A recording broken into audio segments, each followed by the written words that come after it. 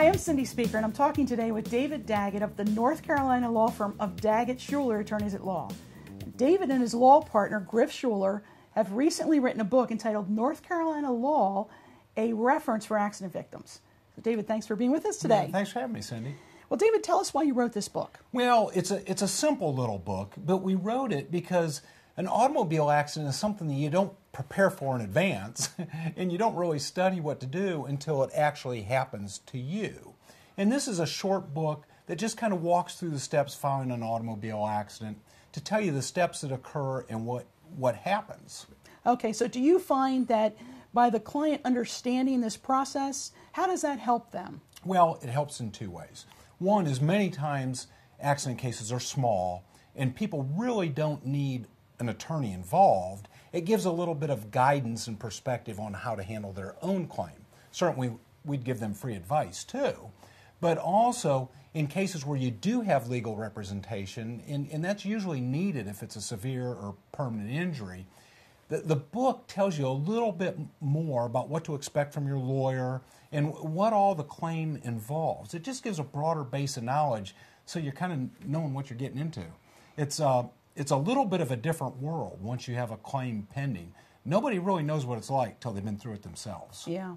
Well, the other thing that I've heard through you is the importance of things like documentation and, Yes. and how that can just help the client get justice. Yes. Yeah. What you're looking for is a fair resolution to your situation. That's all anybody's looking for.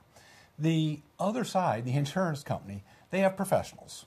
They have full-time professional insurance adjusters against you, an individual. They have lawyers against you, an individual.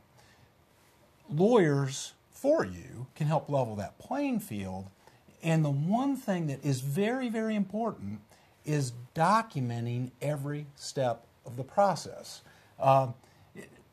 People these days, they're suspect of the injured person. We all know that. But, and it's nothing against you. Right. That's just the way it is. Yeah. But if you have things documented, they're not suspect of independent, credible documentation that proves the case. Oh. That's very, very important. Yeah, yeah. So with you working with injury victims every day and things like that, what exactly does your firm do? How do you help the client? And if someone's injured, what are they to call you? How do you get involved? Yeah. Usually people call. Sometimes they stop by.